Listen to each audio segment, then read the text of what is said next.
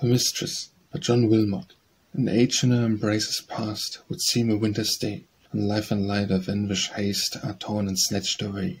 But oh, how slowly minutes roll, when absent from my eyes that feed my love, which is my soul and languishes and dies.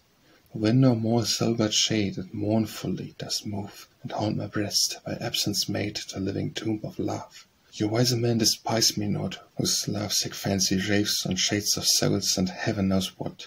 Short ages live and graves. And ever whose wandering eyes so full of sweetness you did see, had you not been proudly dull, you had gone mad like me. No censure as you who perceive my best beloved and me sign and lament, complain and grieve. You think we disagree. Alas, the sacred jealousy and love raised to an extreme, we only prove 'twixt her and me we love and do not dream. Fantastic fancies fondly move, and in frail joys believe, taking false pleasure for true love, but pain can never deceive. Kind jealous doubts, tormenting fears, and anxious cares when past, prove our heart's treasure fixed and dear, and make us blessed at last.